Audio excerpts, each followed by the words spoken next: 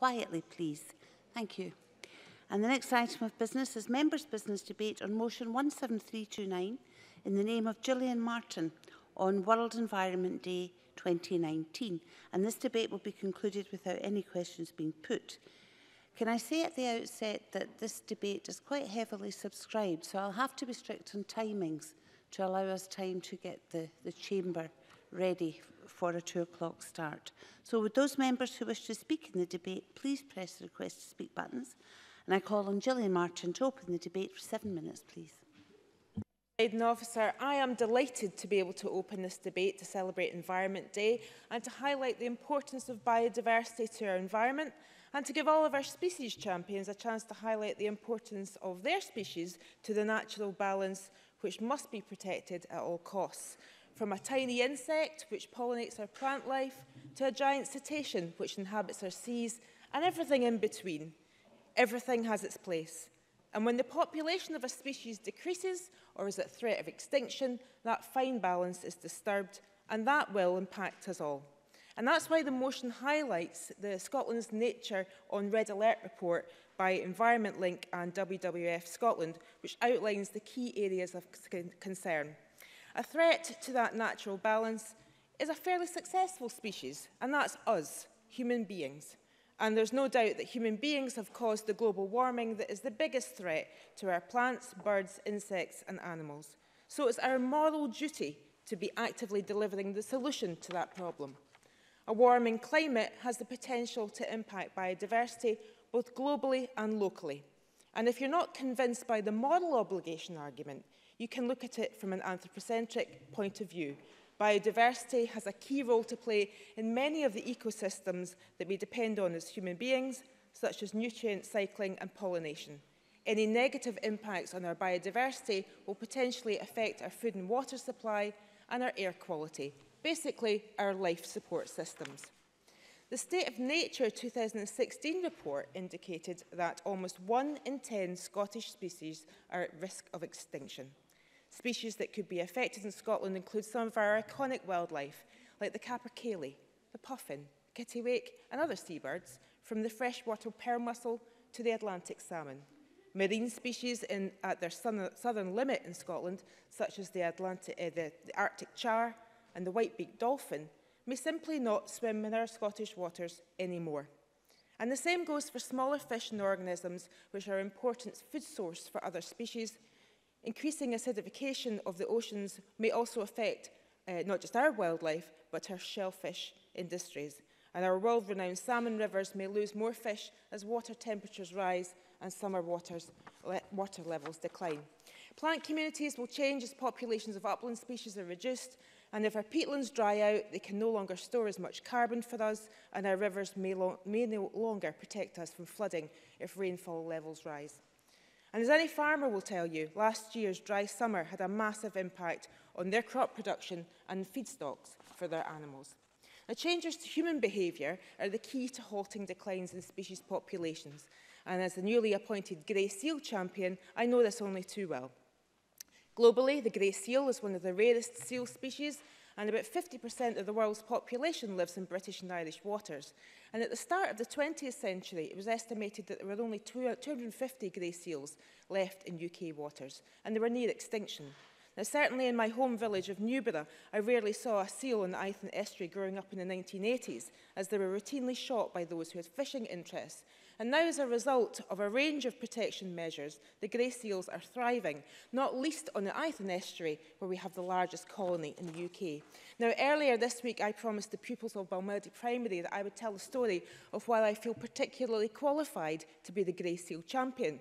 8 years ago, whilst walking with my daughter in the Eython estuary, we encountered a small grey seal who'd beached herself, exhausted from hauling metres and metres of fishing net and rope behind her was tangled round her neck. Every time we approached to try and disentangle her, she scarpered back into the river. And worried about distressing her further, we left her be and we continued on our walk. But we spotted her on the way back. This time she was so exhausted, she no longer had the energy to move away from us. And I managed to get hold of the rope that had embedded itself in the skin of her neck, and I pulled it off, but not before she sunk her sharp teeth into my wrist and secured me an appointment at A&E later that day. And I've still got a fairly large scar. Members will be aware of the origins of Spider-Man. Peter Parker was bitten by a spider and developed spider-like powers. Now, who knows what that seal bite gave me? I've yet to discover an increase in my swimming skills, so being their champion will have to suffice until the powers inevitably reveal themselves. My Marvel Seal Girl backstory is a funny story to tell the kids in the schools, but in all seriousness, I want to use my position as a Grey Seal champion to campaign against fishing gear and other debris that causes the entanglement of our marine species, seal and cetacean. I also want to help local campaigners who want to educate the public on the best way to view the seals without disturbing them. And that would be from the other side of the River Eithin, go to Newborough Beach instead, and you can view the colony there, get a better view, and actually the seals will come up to you rather than bolting in panic away from you.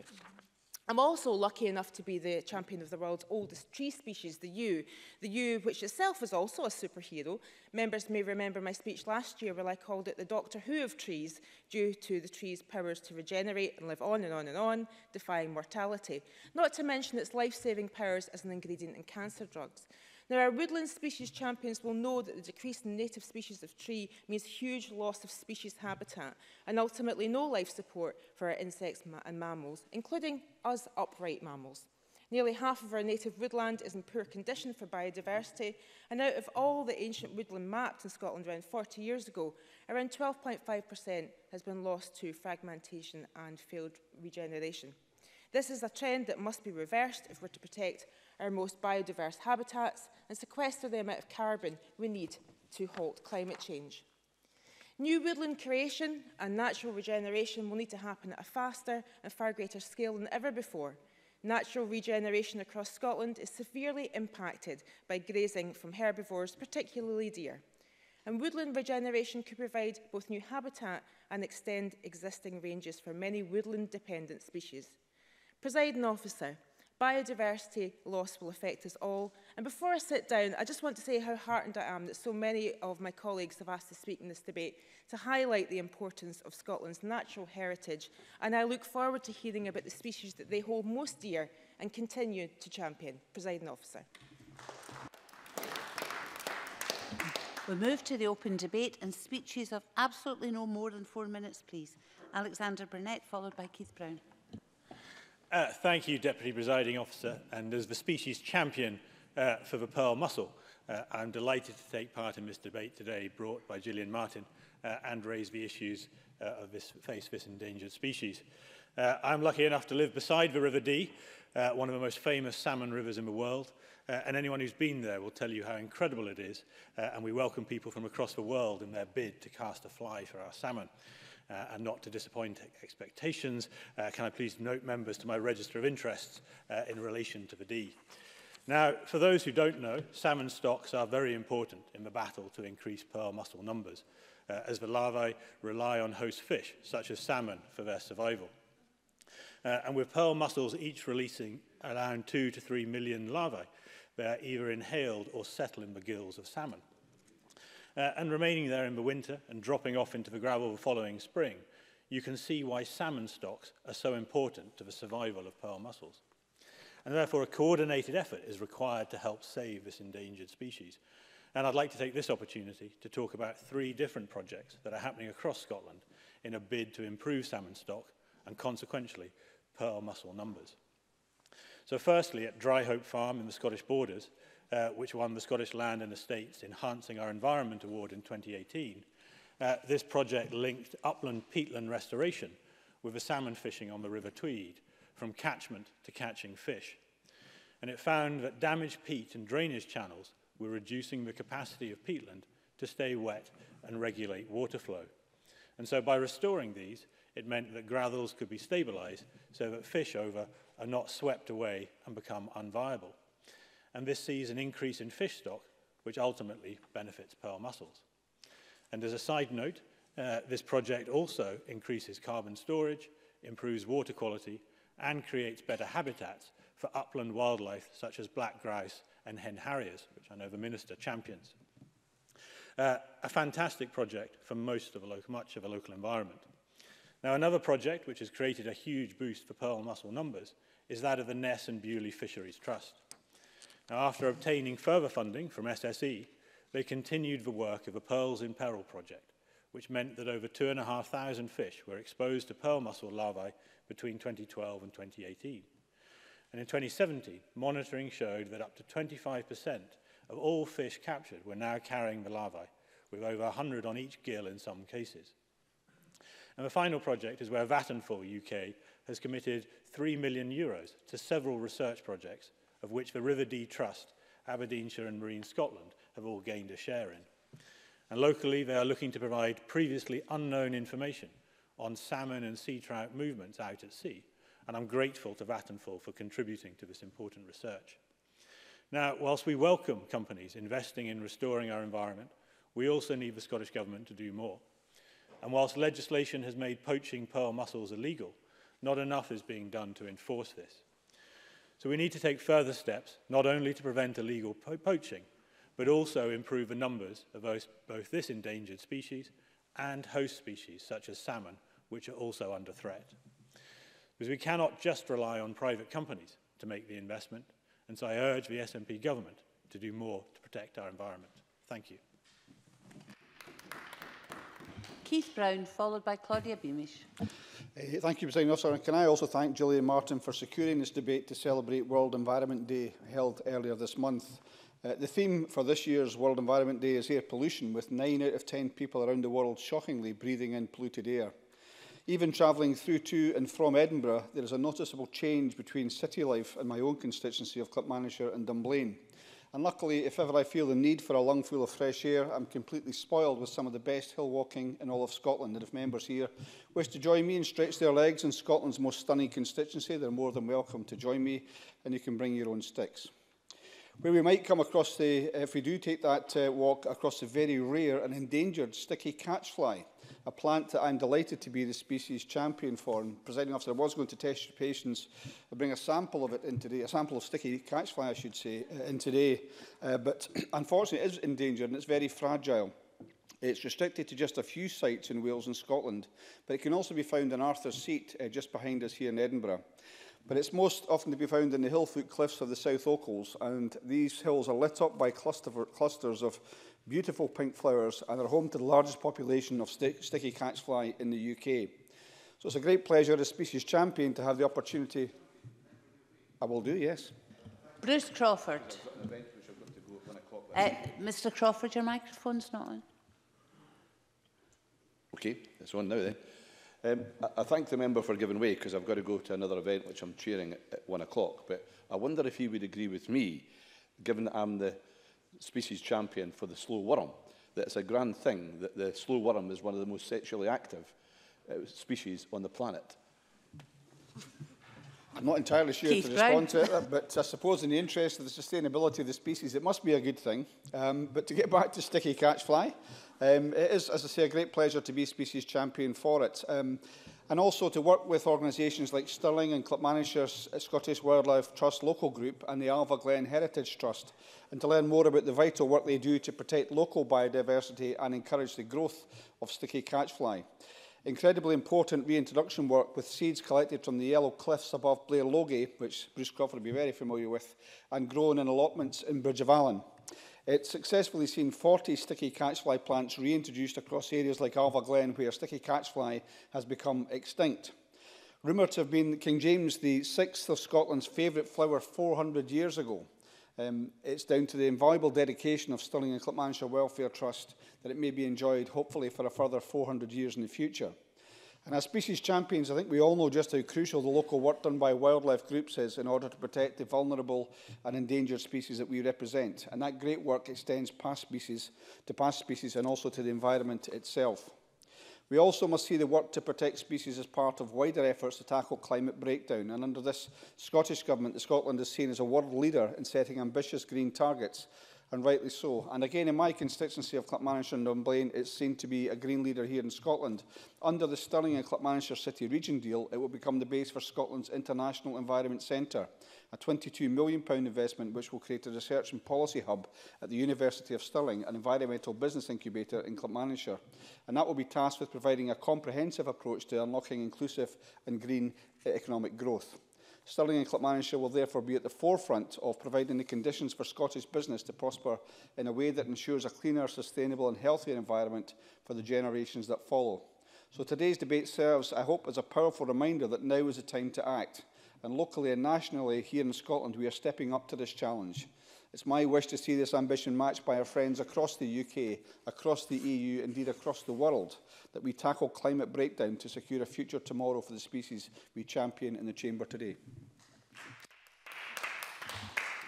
Claudia Beamish, followed by Shona Robson. Thank you, Presiding Officer, and I too would like to thank Gillian Martin for bringing her motion to debate today. World Environment Day 2019 gives us a poignant reminder of the stark reality facing our natural environment. As Gillian Martin's motion highlights, nearly 1 in 10 species are at risk of extinction here in Scotland, and 1 in 25 are under threat worldwide, and the world is on red alert for its future. Yet progress is being made, and we can and must save our biodiversity for future generations. However, we must act now. Scottish Labour recently announced a climate emergency, as did the Scottish Government, and I was proud to vote to support this in the Parliament. This is an important step in recognising the serious state of affairs. However, I also call on the Scottish Government to declare an environment emergency, and what better time to do this than in the context of World Environment Day, and I hope the Minister will consider this call and make comment on it. The interrelationship between the effects of climate change and our environment are increasingly evidenced. We are unlikely to meet our country's internationally binding 2020 biodiversity targets. What we now need is a bold and inclusive set of actions to establish a post-2020 biodiversity action plan. And can the Minister give some reassurance about how this will be developed in her closing remarks? I was happy to see the species champions recognised in this motion and the small part that we can play in highlighting the work of the tireless volunteers and organisations who work to protect the range of rare and wonderful animal, plants and species which we also support.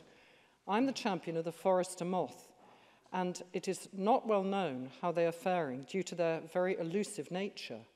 Despite their beauty, being emerald green daytime moths, they are very shy. When I went to the Maybe Forest in Dumfries to do some forester moth spotting, I enjoyed being there in the dappled wooded glades with their marshlands as well, that mixed habitat that the moth needs, and it's a very specialised one, but I didn't see a single forester moth. However, the Butterfly Conservation Society Scotland now have developed a lure. Don't worry, it's not something scary. It's just to help to attract the moths so they can be spotted in different places. So better luck next time. A forester moth has been seen in a new site in Mull, which is very exciting, and the caterpillars are now finding what is probably the first time in Scotland in Argyll last year. And the Butterfly Conservation Society are also working with farmers promoting the Agro-Environment and Climate Scheme. This encourages farmers to maintain suitable sites for cattle grazing, which is also essential for the forester moth. And these schemes and those protecting the rest of our wildlife must not be threatened due to Brexit, whatever the future may hold. All the Scottish Labour MSPs are indeed species champions now, and I'm not going to name and shame anyone in any other party who isn't. However, I do think it would be a really good story to tell if the whole Parliament, all the MSPs, were champions. And I do want to highlight that my friend and colleague Alex Rowley is actually the species champion for the, what is it? The narrow-headed ant, thank you. The narrow-headed ant. And he has actually spotted this in the Perthshire Highlands. In my own motion, I recognise that this year's World Environment Day theme is Beat Air Pollution. And I was outside the Parliament to support campaigners on Tuesday in relation to the bill of Mark Ruskell's that we will be looking at this afternoon. And really, I do believe that the Scottish Government will have a change of heart on this and see how much sense it makes. And let's help beat air pollution as a mark of respect for World Environment Day and give relief to those living in poor local environments And I would like again to thank Gillian Martin for creating the opportunity to look forward to creating robust actions for a better environment from local to global. Thank you. Shona Robson, followed by Alison Johnson. Thank you, Presiding Officer. I'd like to also thank my fellow champion Gillian Martin for securing this important debate and declare an interest as the species champion for the wild cherry, a tree with white flowers as distinct from the more common and familiar pink cherry tree. When we think of Scotland's natural heritage, our biodiversity and the threats faced by many species across our land, it's the threat to our native fauna which tends to make the headlines, but our flora is of equal, if not more, importance as plants underpin all life on Earth. I recently had the pleasure to visit a great example of the wild cherry tree in bloom in Dawson Park in my constituency. The visit was organised by the Woodland Trust Scotland, who I'd like to thank for the work that they do in the creation, restoration and maintenance of our woodlands. The Trust has identified that at least 46% of our native woodland is in poor condition, and around 12.5% of our ancient woodland has been lost to fragmentation and failed regeneration over the past 40 years. We also spoke of the benefits of woodlands in tackling climate change and its effects, from carbon capture, moderating the local climate and saving energy, flood management and improving our health and clean air. A recent study in Chicago has shown that the trees in the city remove 10.8 tonnes of pollutant material a day. And a University of Columbia study has shown that the asthma rates among children aged 4 to 5 fell by 25% when in areas where there was a concentration of trees.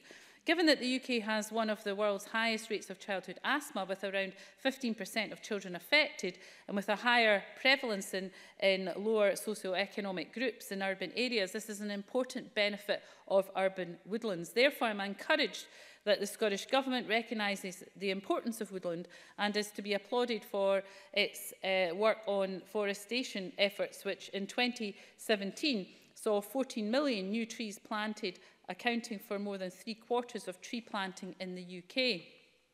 The Scottish Government's Scottish Forestry Strategy also notes the importance of urban woodlands and aims to increase urban tree canopy across Scotland's towns and cities, which Dundee does quite well for, but there's progress to be made. Something I very much welcome, and would be interested in learning from the Minister what specific steps the Government is considering in order to further support this aim.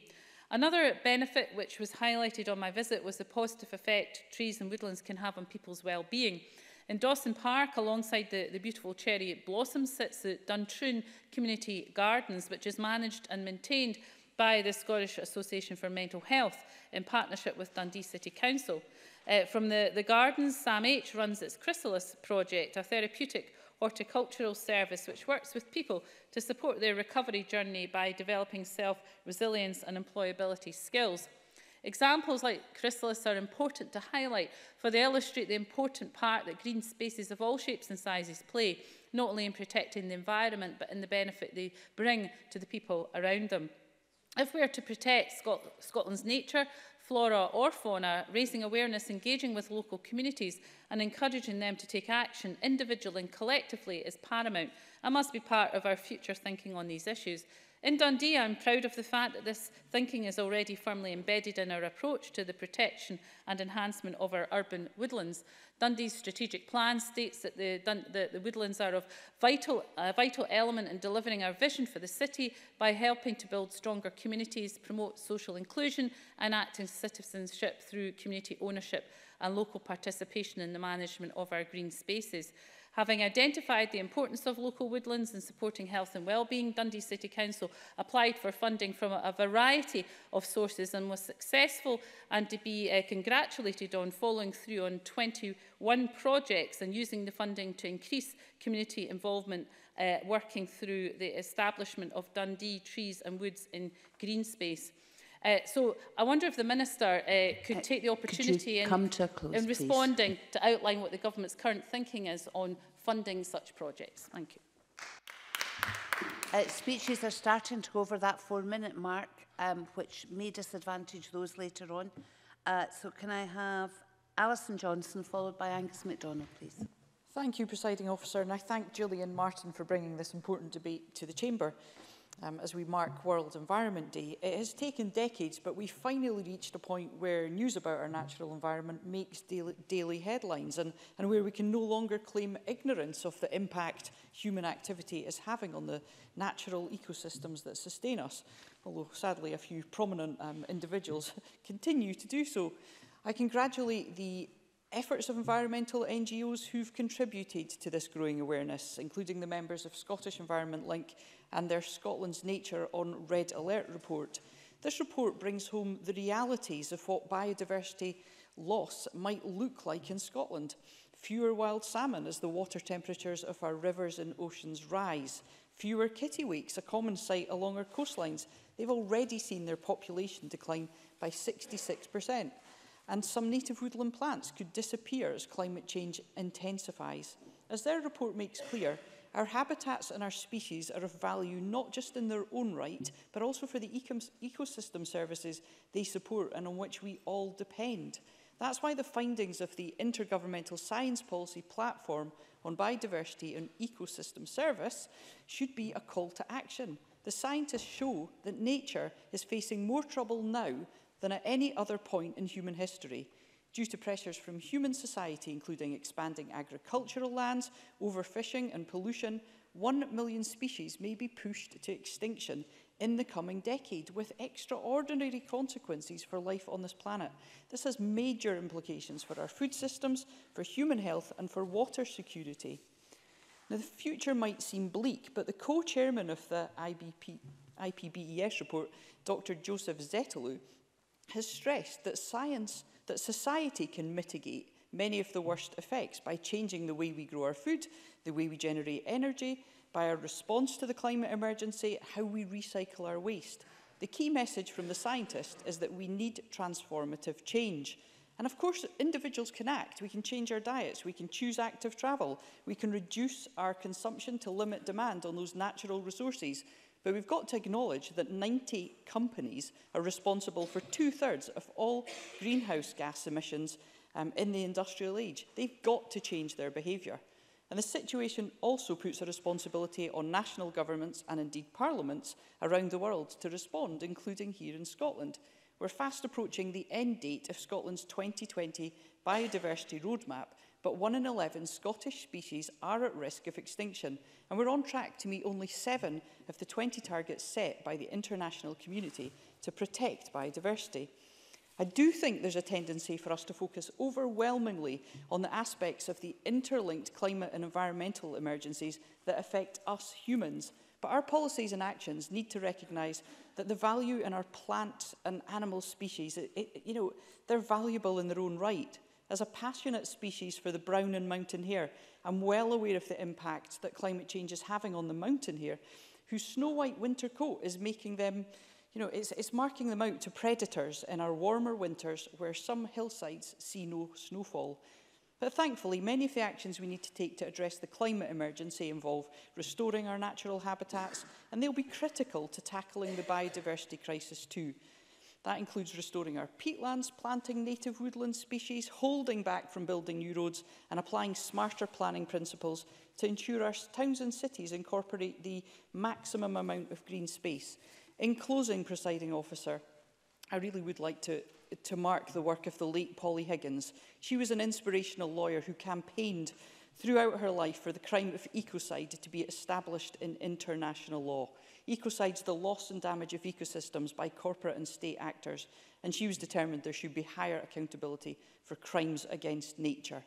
In 2010, she presented her proposal to the UN, and she continued to champion the cause until her untimely death in April this year. I hope the Scottish Parliament can continue to find the opportunity to work to strengthen the protections for wildlife and habitats in this country, fighting the climate and environmental emergency. Thank you. Can I ask remaining speakers to consider coming in at 3.5 minutes, please? Angus MacDonald, followed by Finlay Carson. Okay, thanks, Presiding Officer. June the 5th was indeed World Environment Day, as is highlighted in Gillian Martin's welcome motion, which has helped give focus to the need for nature-based solutions to be deployed to tackle both climate change, but also help make our nature more resilient. Now, the Scottish Government are clearly making significant progress in tackling climate change, but we also need to up our game in addressing biodiversity loss as well. We are, as we know, in a climate emergency, and according to Scottish Environment Link at an event I hosted yesterday, an ecological emergency as well. So there's no doubt we must redouble our efforts to protect our environment and reverse the effects of climate change. And of course, the importance of protecting our environment cannot be overstated. It's a fact that sea levels are rising and we're seeing more extreme weather than ever before. Insects and invertebrates are in decline, although not entirely because of climate change, but also through habitat destruction and biodiversity loss, which in turn clearly affects climate change and our environment. One way to help keep the issue on everyone's radar is through the Species Champion initiative. So BugLife Scotland tasked me with being the species champion for the bog sun jumper spider, or Heliophanus damphi to those of us who are more acquainted with the wee critter. And I can assure the Chamber that it is cuter than it sounds. Okay, it's not cuddly, but it is cute. But unfortunately, like Gillian Martin, I have not acquired any spider-like powers since becoming the species champion for the spider, but I live in hope, I think. So at just 3 millimetres long, the spider might be very small, but it's huge in character, mainly black in colour, but they have distinctively striking iridescent green mouthparts. And they're also incredibly rare, found only in 6 places across the UK, 5 in Scotland and 1 in Wales, 2 of which are in my own constituency of Falkirk East. Now, coal bed methane extraction in my patch was a further threat to this little spider. So that's another otherwise unknown positive unintended consequence arising from our Scottish Government's effective ban on fracking. Now, these little spiders live in lowland raised bogs, habitat which is crucial in tackling climate change. Unfortunately, raised bogs have declined by over 90% over the past 100 years, with the majority of bogland left damaged and in poor condition. Protecting our remaining peatlands is essential, however. Not only are they important for threatened wildlife, but they also store and regulate huge amounts of carbon and water, helping to reduce greenhouse emissions and prevent localised flooding. Now, the RSPB proposed a levy for peat use in horticulture around 8 years ago, and the UK Government published a white paper setting out its ambition for the horticultural sector to end its use of peat by 2030 through voluntary partnership. No levy has been forthcoming, unfortunately. However, the Scottish Government could act where the UK Government have ultimately failed and look into the possibilities of implementing a levy on horticultural peat use. A welcome development that would also be to look at new regulations to be put in place to label products containing peat which are sold in Scotland, and perhaps another positive step would be to look into stopping the use of peat by public bodies, including local authorities altogether. Scotland's peatlands are internationally important, yet despite this, peat extraction continues. I hope it stays on the Government's radar over the next few years. Thank you. Thank you, Mr MacDonald. Finlay Carson, followed by Gail Ross. Thank you, Deputy Presiding Officer, and I thank Gillian Martin for bringing this debate to the Chamber, and I welcome the opportunity to speak in it, and delighted to follow on from Spider-Man. Now, you'll be aware that Robert Pattinson has been confirmed the new Batman, but you maybe don't know that I'm Scottish Parliament's very own Batman, as the Leslier Bat species champion. And I would like from the outside to say I haven't been bitten by a bat either, and I haven't brought my cape. But from the outset, I'd like to thank Liz Farrell for her help in providing a briefing ahead of this debate, outlining how bats can enhance the natural environment and also the threats that they face. As a predator of common insects, bats can tell us a lot about the state of the environment, and they're also very sensitive to changes in land use. Because many of the pressures bats face, whether it's landscape changes, agricultural intensification, development, habitat fragmentation, and are also relevant to other wildlife species, making them an excellent indicator for the wider health of UK's wildlife. While bats can provide a valuable service for agriculture, some historical agricultural practices had a detrimental impact on bats. The use of pesticides meant bats suffered from the lack of insect prey. And the practice of removing hedgerows and woods in farmland is also concerning, as bats often rely on these features for roosting, hunting, and indeed the Leslier bat roosts not in roofs but in woodlands, and there's a large colony just up the road from my home in the Wood of Cree. It's welcome to see that the National Bat Monitoring Programme says that populations of bats are recovering and beginning to stabilise, although that hasn't always been the case. And we want to continue the pursuit of positive environmental legislation, and it's vital that this continues. That's why I'm backing calls from the Bat Conservation Trust to ask the Scottish Government to immediately take action to reverse biodiversity loss and clearly lay out what they hope to achieve post-2020.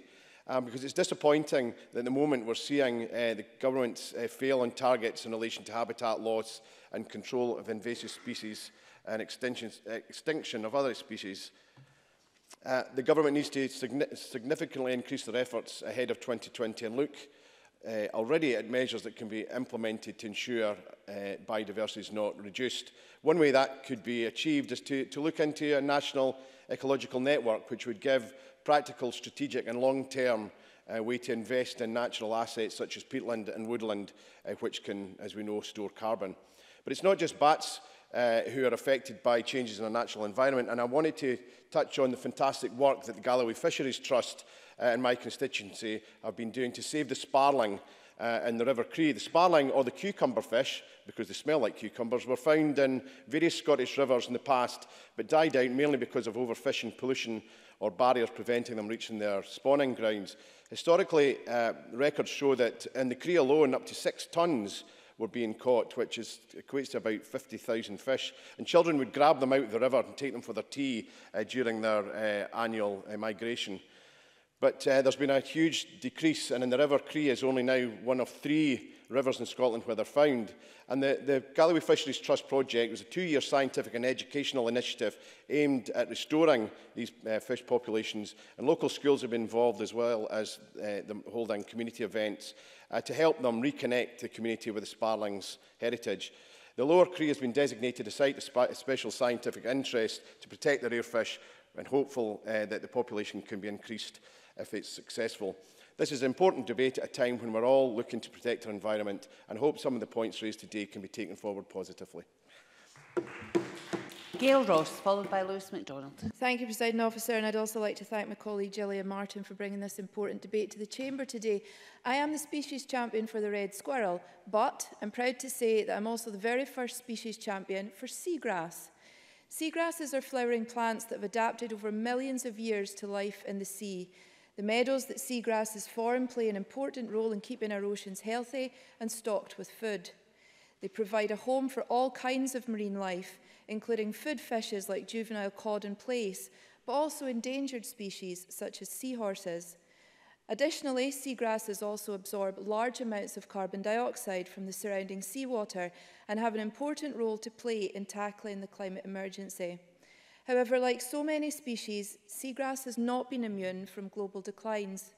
Current research taking place at University College London provisionally estimates the current extent of UK seagrass to be a little over 8,500 hectares, down from around 76,000 hectares at the turn of the 20th century. That's an estimated loss of nearly 90% of our coastal seagrass meadows in just 100 years. And even if we take a cautious estimate from the data, it's abundantly clear that we have lost over 3/4 of our seagrass meadows, and with it, the ecosystem services that seagrass meadows provide. Today, we're tackling both a climate crisis and a biodiversity crisis that was started many generations ago, and that has only increased in severity through the decades of intensified industrial production and global economic expansion. It's clear that our response to these challenges are twofold. We need to consider what we can do now to stop further losses from current practices, and also what can be done to restore habitats degraded by what has happened in the past. Now, the good news is that over the last decade, increasing levels of understanding about the reproductive biology of seagrasses and their environmental requirements has led to vast improvements in the capacity of scientists to restore these meadows. In Scotland, we have 2 seagrass species, eelgrass and dwarf eelgrass, which have both suffered losses. The reintroduction into previous known sites provides significant opportunity to enhance recovery and support biodiversity. The UK is a signatory to the Paris Climate Agreement, that emphasises the critical importance of conserving seagrasses and other blue carbon ecosystems. And this is because seagrass meadows rapidly store organic carbon from within and external to the meadow into sediment that remains locked up and stable for very long time periods. Presiding Officer, I could go on, but I know that my time is limited and I will respect that today. But our seagrass meadows are very, very precious. Organisations like Project Seagrass is undertaking fantastic mapping and restorative work. And I would like to thank Dr. Richard Lilly and his team for all the hard work that they do, not just here, but all over the world. So if you're watching this, please help us to save our seagrass, join Project Seagrass, become a seagrass spotter, and ensure the survival of this vital part of our ecosystem. Thank you. Thank you, Ms Ross. The last open debate speaker is Lewis MacDonald. Thank you very much. Last month's UN report on biodiversity was clear that our global ecosystem faces a crisis on a par with the threat from climate change and that urgent action is required. That has implications for policymakers everywhere, including here in Scotland. I've been species champion for the curlew since 2013. The curlew is a barometer of biodiversity. It has suffered catastrophic decline in Ireland. It is now one of the most pressing conservation priorities for Scotland and across Britain, and I believe it is time to step up the actions taken in its defence. I want to highlight just two of the issues affecting the future of the curlew, for which Scottish Government ministers have a responsibility, and to ask if public policy priorities need to change in these areas. One is the issue of predator control in Strathbran. MSPs recently received an open letter from those involved in curlew conservation action in that area, and their conclusions should cause concern for us all. They argue that measures to control predation on breeding curlew by ravens are essential as part of a balanced programme of wader conservation, and that without such targeted conservation action, species such as the curlew will be lost. They call for the Scottish Government and Scottish Natural Heritage to press ahead with bold conservation measures this year in Strathbran and elsewhere. They say, if not, this may come to be seen as a defining moment when the battle to save the curlew was lost. I will, of course, be seeking a detailed response from ministers and SNH as species champion for the curlew, but I would welcome any comments that the Minister may wish to offer on that topic today. A second specific example I would mention is in Gillian Martin's own constituency, where Transport Scotland is considering rerouting the A96 away from Inverurie and building a new dual carriageway through farmland and through semi-natural habitats to the north and east of the town. That area contains what RSPB describe as moderate clusters of breeding curlew, which would be disrupted and potentially displaced if that option was selected for the A96 project. If we are serious about tackling the crisis in biodiversity, the breeding sites of endangered species need to be given the priority they deserve, and they need to be given that priority by transport and infrastructure ministers as well as environment ministers. There are, of course, good things going on, and we should celebrate those too. RSPB's trial curlew management project monitors breeding numbers, predator activity and habitats in key sites in Scotland and across Britain to establish what more should be done to protect the species. I know SNH has been supportive of such work in past years. I hope they will be again. I was lucky enough last month to visit the demonstration farm run by the Game and Wildlife Conservation Trust at Auchnerran near Tarland, which I know the Minister is familiar with, and to see how efforts to support one species bring benefits to others. So, for example, in that case, curlew and lapwing and oyster catchers all thrive in what is both an eco-friendly and a commercial agricultural environment. We need more such projects to support biodiversity. We need policymakers in government here and worldwide to be clear about priorities and to take decisions which will make a difference to species like the curlew for the sake of future generations. Thank you. Thank you, Mr MacDonald. And I now call on Marie Gougeon to respond to the debate for 7 minutes. Please, Minister. Thank you, Presiding Officer, and I'll do my best to try and get around all the many points that were raised today, because, as ever, this is always such an interesting and enjoyable debate, and that's why I really want to thank Gillian Martin, because this debate I always look forward to either responding to or speaking in when I wasn't in the government, because it's one of the highlights of the year, and not least because of all the weird and wonderful stories that it tends to bring to light. We discover that we have a number of superheroes across the chamber in Finlay Carson and Angus MacDonald. And yeah, like Gillian Martin and the tales of her goth days that she regaled us with last year in relation to the yew tree, today certainly didn't disappoint. But I think that when we look at the potential superhero powers that Gillian Martin has, I managed to do a quick search there of some of the powers she's got to look forward to. We might need a more catchier name than Seal Woman, but I think we've got some great powers and behaviours, such as, well, high intelligence, though of course Gillian Martin has that already, travelling, foraging, resting, mating, pupping, digesting, socialising and moulting to look forward to. So there you go, Gillian. We also had a very interesting intervention about the sexual activity of slow worms from Bruce Crawford, while hearing about Keith Brown's sticky catchfly. And I think that brings us to a good point, because as much as the Species Champion Initiative covers all sorts of species, it covers species on land and in sea, and whether they're plants or animals. And I think that when we look at plants, Shona Robison raised a very important point that plants underpin all life on Earth. And that's, again, why I think this initiative is so important in covering such a wide variety and diverse range of species. So I really want to thank everyone for their enjoyable contributions, which were, like I say, enjoyable, but also really got to the heart of some of the most serious issues that are facing us today. Because I think what we realise from listening to all the contributions today is what a very, very delicate balance that we have in our environment.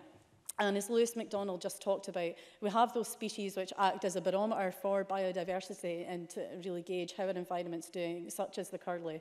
And that's why I also want to thank Gillian Martin for the event that she held in Parliament last week with Scottish Environment Link on World Environment Day, because that really highlighted some of the major challenges we face, as well as how everyone across society can play a role in doing something about it. And not least, I think a lot of that fight has been really led by our young people too. We had the Sunnyside Ocean Defenders attend that event last week, who personally handed over to me their contributions to our consultation on environmental governance and principles proposals that we've put forward. And we also have the Ullapool Sea Savers as well. So I think that young people are really at the vanguard of some of the action that we're seeing at the moment. And I think it's important to remember, though, that Scotland isn't only taking action, we're leading the world with ambitious targets. Our recent amendments to the Climate Change Bill will aim to see net zero emissions by 2045. And if we achieve that, that means that within a generation, Scotland will no longer negatively contribute to climate change.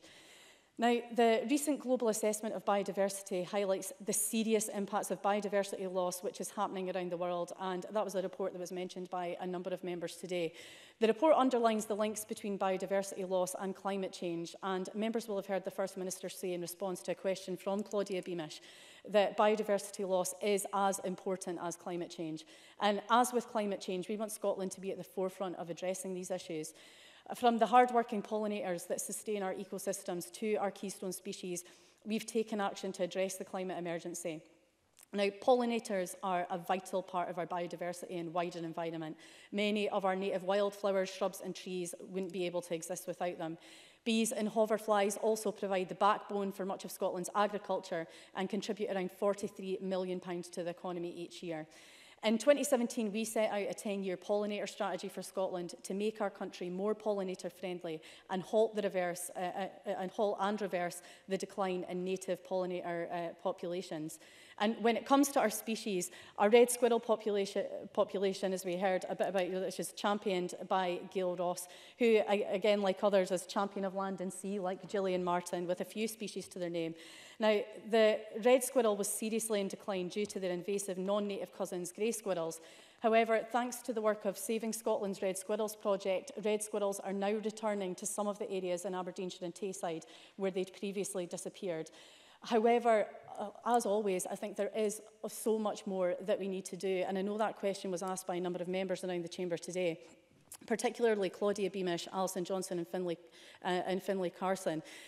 When it comes to biodiversity and what we're looking to do there, we want Scotland to be the first country to carry out a thorough analysis of what we're already doing, where we need to do more, and also what we need to be doing differently. And by the end of 2019, we aim to have written to the Environment Committee with our initial assessment on that. As it was already mentioned, I think it was Alison Johnson who talked about this and where we are in relation to our biodiversity targets. So again, we're on track to achieve 7 out of 20 agreed by the international community in HE in 2010. Another 12 are progressing towards the target, but of course we need to be able to step up and do more if we want to meet that 2020 deadline. And that's where I think species champions have such a key role to play. It comes as no surprise that, of course, it's mentioned today as well, I'm the species champion for the hen harrier, and the Species Champion Initiative is one that I feel very passionate about, and clearly so do many others around this chamber. The Species Champion Initiative was relaunched in September 2016, and today 104 MSPs are now Species Champion, and that's 80% of the Parliament. But that's where I would also echo Claudia Beamish's call for the remaining 20% to join into that, because it's not too late to sign up. And I really want us to increase that number and get to 100% of MSPs. And just before I finish, I want to do my job as Species Champion and draw people's attention to the hen harrier. I represent a constituency where the hen harrier should be thriving, but it's not. And as we're all aware, deliberate and illegal persecution continues to threaten the very existence of raptors. We need to end that persecution, and there are a number of ongoing projects geared towards growing and sustaining raptor populations in Scotland. The Heads Up for Harriers project works with the states to identify, monitor and thereby protect hen harrier nests. And at the end of 2017, we set up an independent group to conduct an in-depth review of how grouse moor management can be made sustainable and compliant with the law. One of the key issues being examined there is raptor persecution, and led by Professor Werity of Dundee University, the group is due to report later in the summer. And we also have the Partnership for Action Against Wildlife Crime in Scotland, comprising a variety of organisations and sectors, including the police, shooting industry, science community and conservation groups, whose ultimate aim is to reduce raptor crime. But just to address Alexander Burnett's point as well, I chaired a meeting of that group yesterday, where there is a subgroup on freshwater pearl mussels and where they're considering all the issues there. However, with so many groups working together, unfortunately, harrier conservation efforts are continually let down, because in the last few months, we've seen the disappearances of hen harriers, Marcy and Skylar. But as a government, we are committed to doing more and doing all we can to end this persecution. So just to bring that to a close, I really want to, I think it's fantastic that we have a focus today on the wonderful diversity of species that we have in Scotland, and to hear the enthusiasm and commitment of those in chamber. Again, it's also raised awareness of some of the serious issues that we face in Scotland, but this is something that the Scottish Government takes very seriously, and we are taking action to act on this and to prevent any further biodiversity loss. And I hope that the debates prompted us all to consider what further action we need to take, both to protect our native species and enhance biodiversity right across Scotland. Thank you very much. That concludes the debate, and this meeting is suspended until 2 o'clock.